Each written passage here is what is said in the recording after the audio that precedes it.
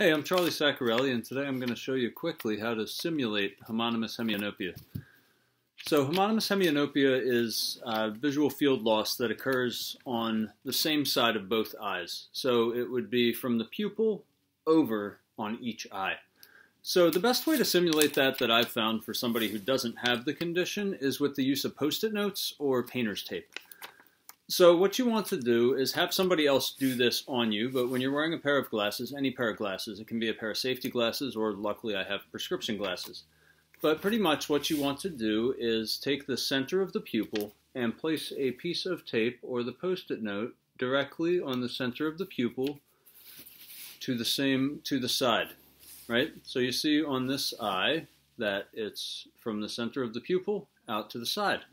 Now we want to do the same thing on the other side, but without blocking this eye. So with this post-it note, we'll tear that a little bit more. And when we do that, we'll do it to the other eye. And we'll do more or less the same thing. So what this is a simulation of homonymous hemianopia. So what a person seeing this for the first time will often describe it as is losing one eye, because you don't recognize how much you really lose on this left eye, but you lose most of it, so much so that it feels like you're completely blind on this left eye and all you have is vision to the right.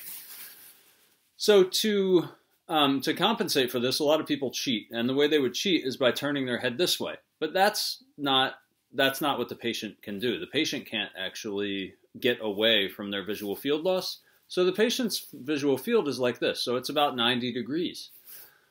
So one of the biggest issues with this is mobility. So mobility is walking around. So get this and take a walk around and just see how fragile your gait becomes, because it's extremely difficult to get around without running into people, without running into things. And you will notice that you're naturally inclined to kind of look around the field loss, and know that your loved one can't do that. Know that your loved one is stuck in this world forever. And in my experience, showing this to people, to doctors, to loved ones, to everybody, has really gained a deep understanding of this condition. So I would encourage you to try it yourself, or if you're a person with homonymous hemianopia, to have your loved one try this so they can see briefly what it's like to live in your world.